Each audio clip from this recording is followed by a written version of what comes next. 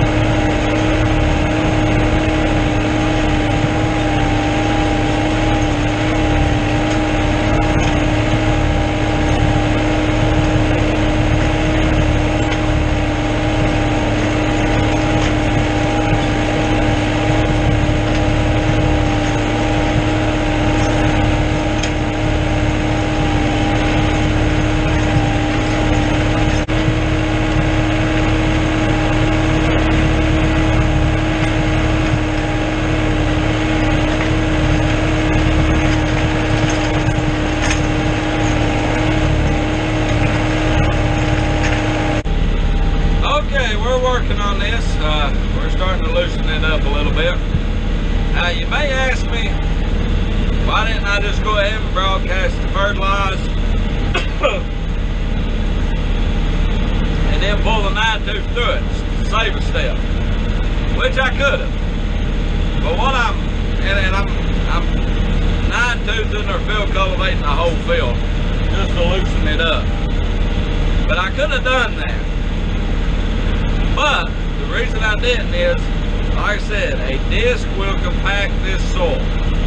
It may not compact the soil that you farm or, you know, your grandpa farmed, whatever. It will compact this soil.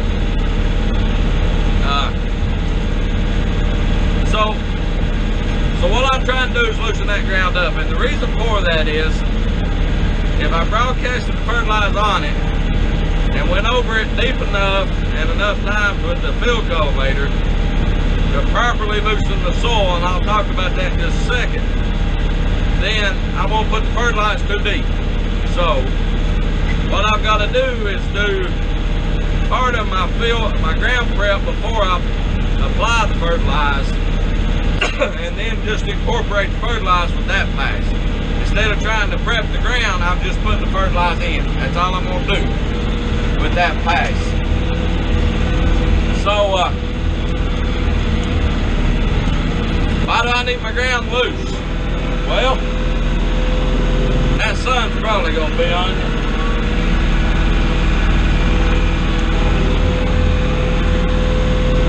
I've got to have my ground. Let me back up. The bed shaper and the mulch layer, and I'm sorry about that sun. That may be better. It has to run about 6 inches deep to work properly. And if I don't have the ground loose to that depth, it won't go deep enough and won't form the bed and cover the plastic properly. In other words, I've got to have the ground loose enough to the working depth of the next implement coming across it, if that makes any sense. Now, when I was a kid and we grew tobacco, burley tobacco, we'd use a New Holland transplanter or a Holland transplanter, and we would disc our ground and then go in and run our transplanter. And it was a pain in the butt. You know, we fought with it. Dad went and bought one of these field cultivators, and the transplanter worked beautifully from that point on. So if you got your ground properly prepared, the implement that you're running on it will function the way it's supposed to. And that makes life a lot easier. So, just a little bit about why we're doing the way we do it.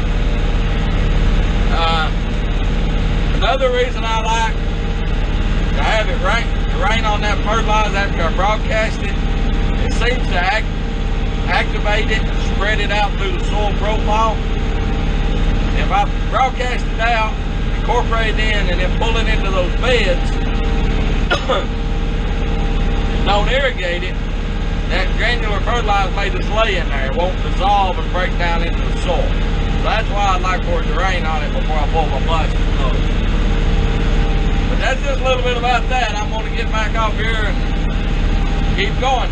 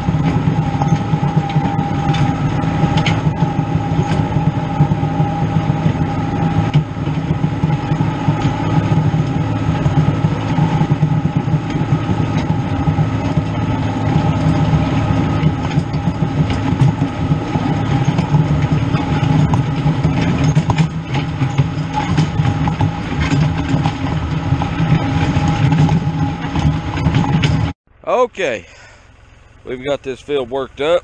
It's ready for the fertilizer and then the plastic mulch.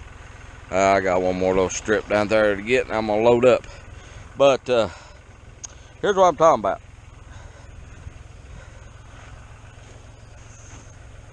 See how loose and how deep that ground is? And it's nice and smooth with the drag behind the plow does that. But it's ready to work. So we're coming here, broadcast fertilize this way it is. Take 9-tooth or field cultivator, incorporate it in, let it rain, dry back up, pull our plastic, put a herbicide in between the plastic, and then we'll be ready to transplant broccoli and cabbage. So next step is hopefully tomorrow evening get the fertilizer on this, get it incorporated. Then I've got to get that rock pile ready to plant corn, and then I'm gonna have to start picking strawberries pretty shortly. So if you've subscribed, we thank you. We thank you a lot. If you like what we're doing and have not subscribed, please do so. Hit that little notification bell so you'll know when we put up a video. And see a video you want to comment on, ask a question about it, whatever, please do so.